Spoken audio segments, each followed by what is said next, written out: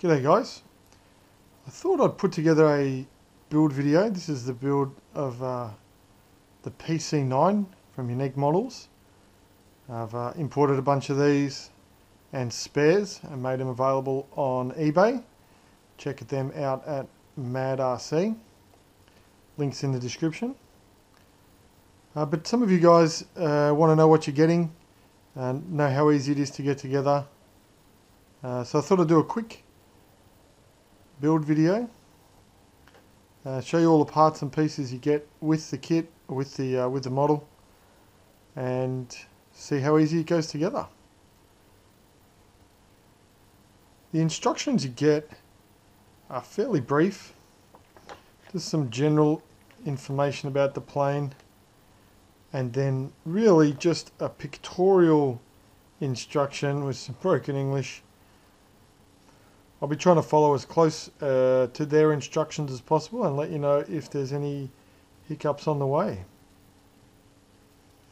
So it looks like we're getting started with the wings. Alright, so here's the first step with the wings. And with the wings, it comes pre-fitted with the retracts, and they are plugged in. And here also we have a Y connector with a harness that's long enough to run down to your servos. So you want to make sure you fit those in, and also to dry fit in the servo. Make sure you got that centered up first, of course, and just make sure that all meets up in the right spot.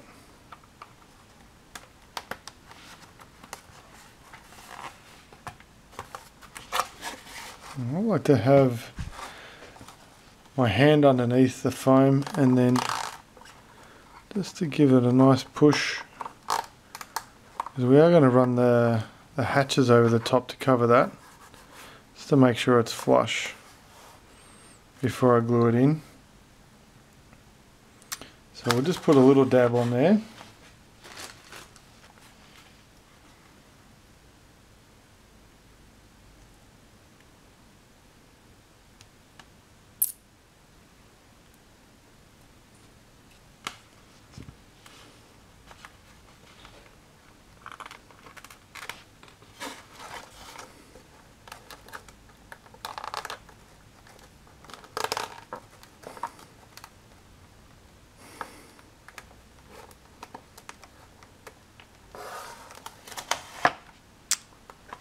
And that's that. And of course the same on the other side.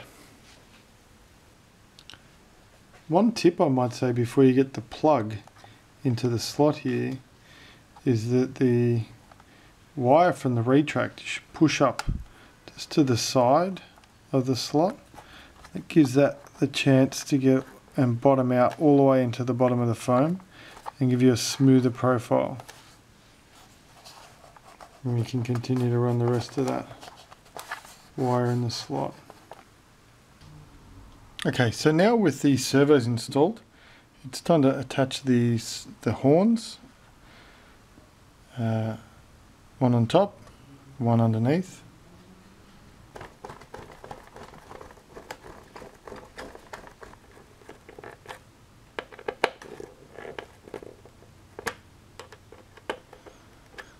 Be sure not to over tighten and compress the foam down too much. One thing you might need to do on the servo arm is just pick the hole and just run your hobby knife, just to enlarge it just enough to get a neat fit.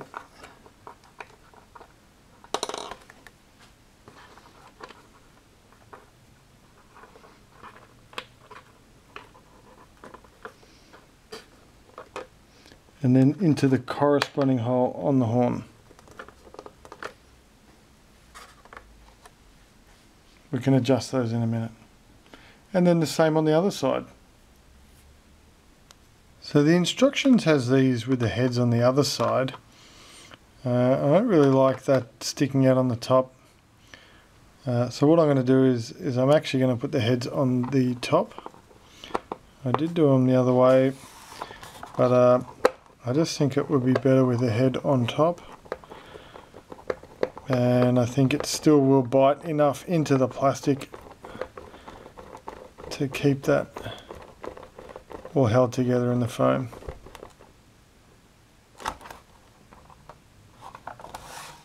Then we'll just have the heads on top. Now with all 4 of those screws with the heads up, I think that's a much nicer look on top.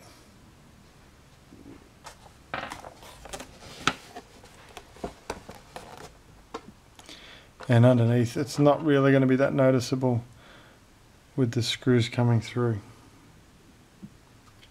So finishing touches on the servo is the servo cover. And just with a little bit of glue.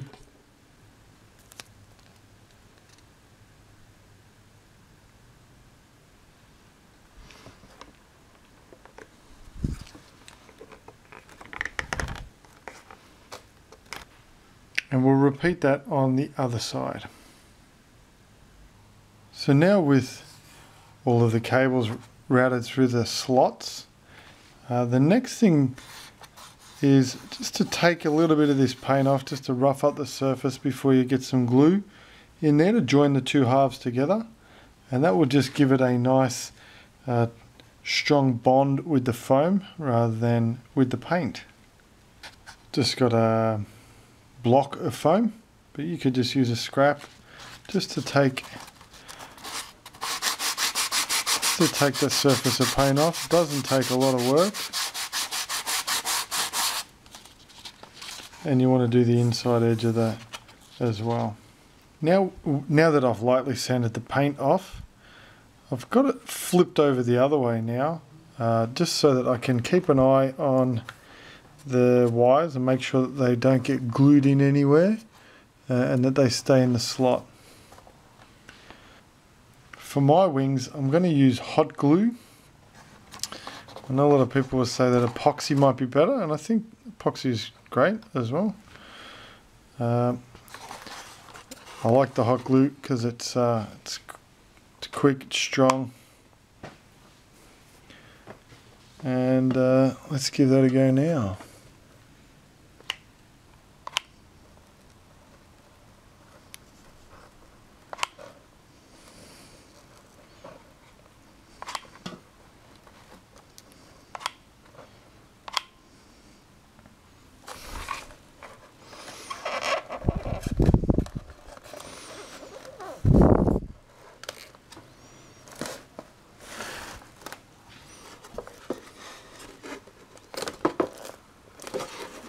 Squeeze that together nice and tight while it's drying.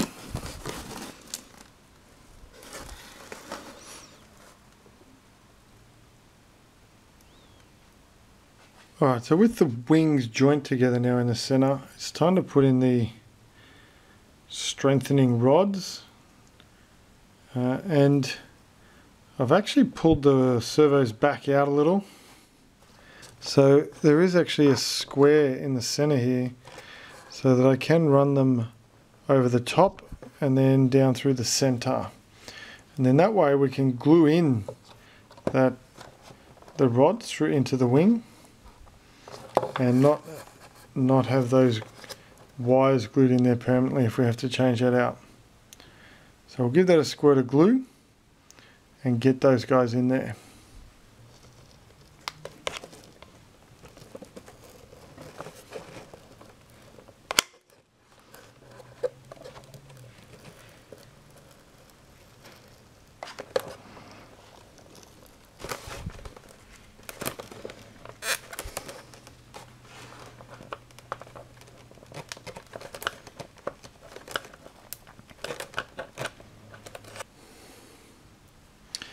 Okay, so we've been able to push that down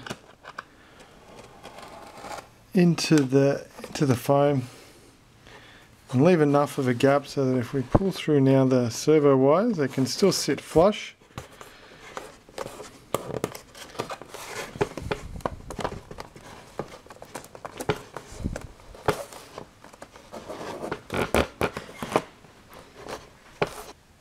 What I will do is actually run a sheet of white tape just through the white section there, just to keep those covered up and protected.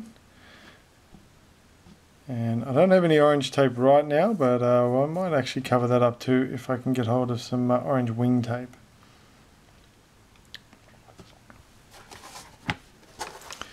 And now we've got a nice single point of contact into the plane. So the final touch here in the middle is the plate that holds the screw in, and we might just glue that in.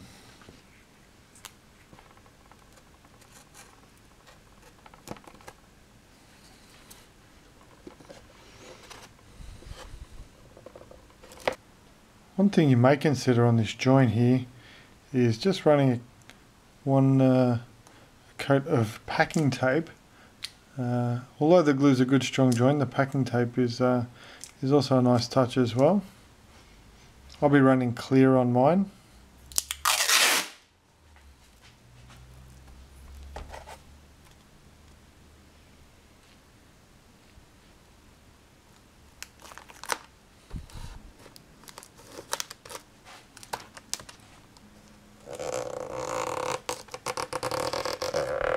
So the next step is to put the horizontal stabilizer in, and you'll see that there is a slot in the top to run that through, and that keys in. But what I might do is, before I glue that into place, is to fit in the horn. So the same procedure as before, plate on top, horn underneath. And I think I'll put the heads through the top of this one as well. Before I fit the fin, I'm going to put on the control horns onto the end of the rods.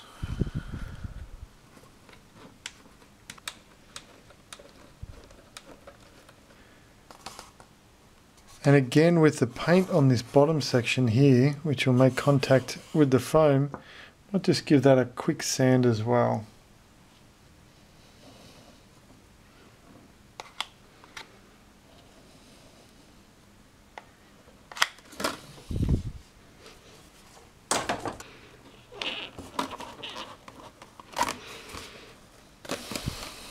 So now with the horizontal stabilizer glued in, you can just fit the vertical stabilizer, just making sure that the rod is out of the way on the other side.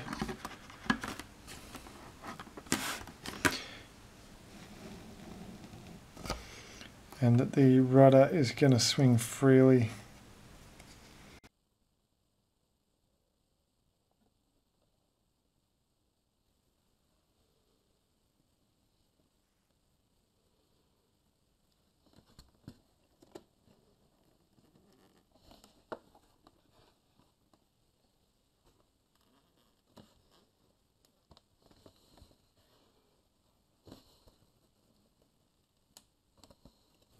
So the last piece of the tail is the aerials. We have to cut those off and stick them in.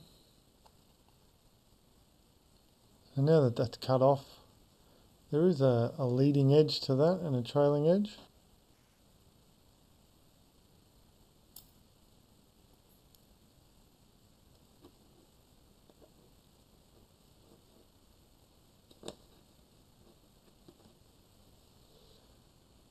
One last control horn onto the rudder. Alright guys, well that is the end of really all of the glue and screw. Just the one screw for the wing left. And I've bound this by running the Turnigy receivers on the Turnigy 9X. And each one of the servo leads and gears are numbered 1 through to 6, and I've just plugged those straight in. 1, 2, 3, 4, 5, 6. The other plug is to the wing, so with the receiver bound and plugged in, that's it. We'll tuck that inside, and you want to make sure you do that before you attach the wing, otherwise you won't be able to open the hatch. So channel 5 is actually going to be your hatch, and channel 6 is running the gear. And I'll show you the setup on my transmitter in a second. So let's tuck that in there.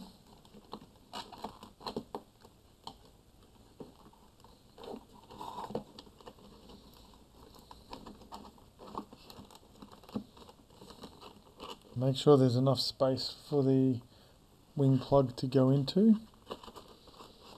Let's fit the wing. Alright, so one plug.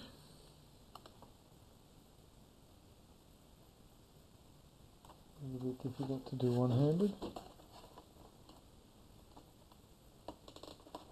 Make sure it's well seated in there.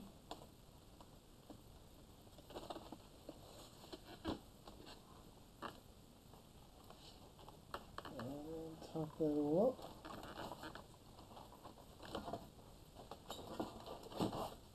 Front of the wing in first. Back.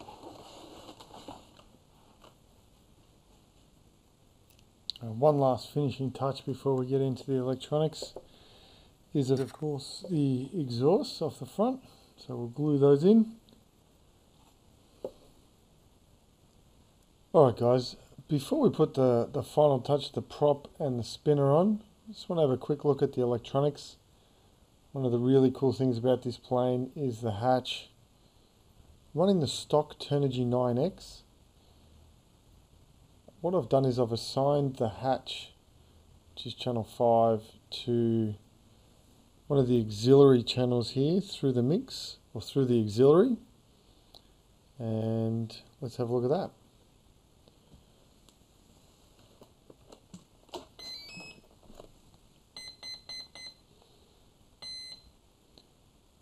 So if you remember, we bound that beforehand, and I've mixed the auxiliary channel.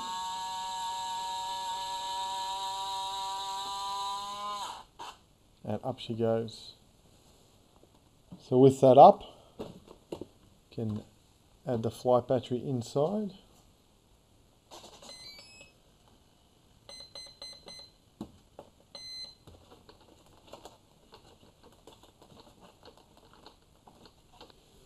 And again, dial all the way down.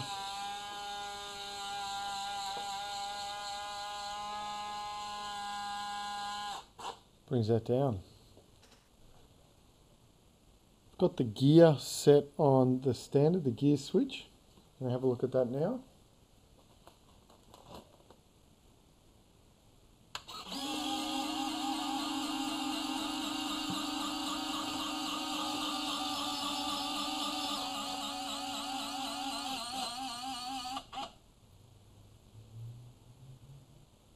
The nose wheel is also steerable, and that works off the rudder channel. You can adjust that inside with a little grub screw. So with the battery back out again now, it's time to put the last touch on the prop and spinner. And the spinner has a keyed slot which needs to go onto the drive one way first, then the prop pushes up snug against the spinner. Put the washer and nut, and using a 10mm spanner, you want to tighten that up.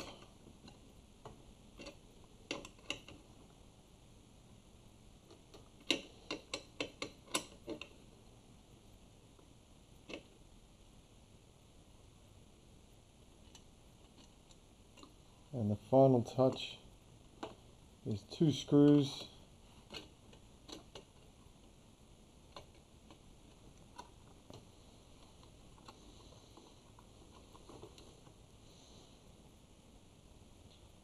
Thanks for watching, guys. I hope the build video has been helpful. I hope it's been informative. Thanks guys.